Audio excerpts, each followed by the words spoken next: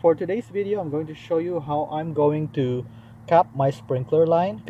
So basically I'm doing a project right here. It's gonna be a garden wall right here, and my garden wall is going to end here, and then after that I'm going to convert this into a synthetic grass. So basically I'm not gonna need the sprinklers anymore that's running from here all the way to the end. So what I did is I went to the last sprinkler that I'm going to need, basically this one right here, and I know that the pipe is going this way. So what I did is I just dig right here and find the last pipes. So if you look at the sprinkler system right here, it has a T-joint right here. One goes to the sprinkler where basically I wanted to keep this, and then this part here is connected right over here. So what I did is I cut that off. So I cut that thing off, and what I'll do is I'm going to glue this part right here.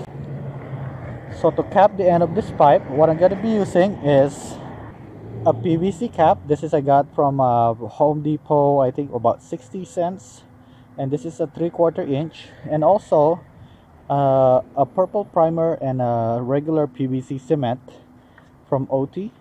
So I've been using this for a long time now, and it hasn't really failed me yet. This thing actually stains, so you can wear a glove if you need to, but for me, I'll be fine right now. I don't have any gloves, so I'm just gonna go be careful with it.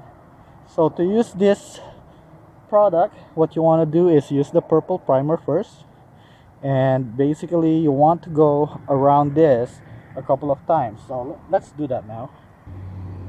Okay, so I'm just gonna go around this.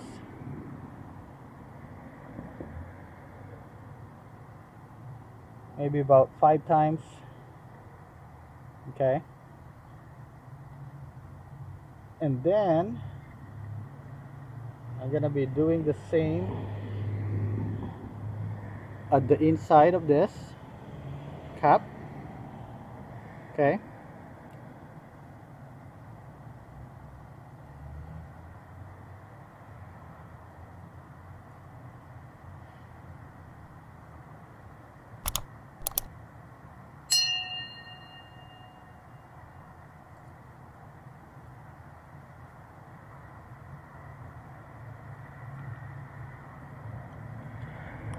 and what this does is it actually softens the PVC material, and that's what actually prepares your PVC to accept the glue, so that when you put them together, it's going to actually bond it into one piece, not just glue it.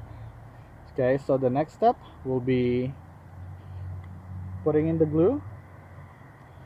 Okay, so I'm gonna be putting the glue inside this, and also right here, around here.